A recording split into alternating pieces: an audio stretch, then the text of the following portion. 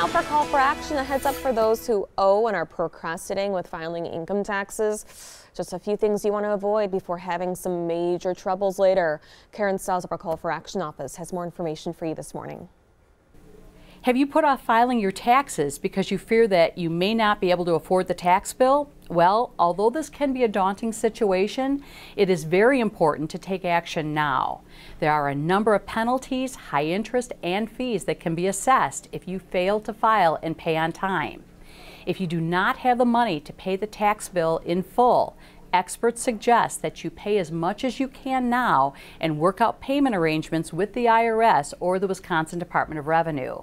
In most cases, they will offer a payment plan, but keep in mind the interest charged on the unpaid balance can be quite high.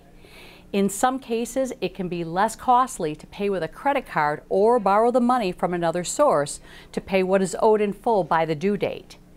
If you have been making payments but are having difficulty paying, contact IRS or the Wisconsin Department of Revenue to renegotiate different options.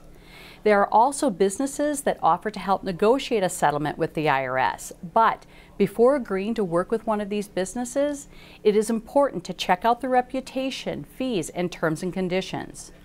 Also, watch out for scammers who call and threaten that you are being sued or arrested for non-payment of taxes. Keep in mind, the IRS will not call nor email you without having sent multiple letters asking you to contact them to work things out.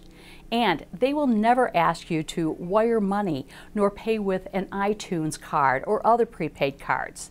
These are telltale signs that a call is a scam. Do not wait to get help paying your taxes. Work things out now to avoid a costly and difficult situation later. I'm Karen Stiles with Call for Action. Now back to you.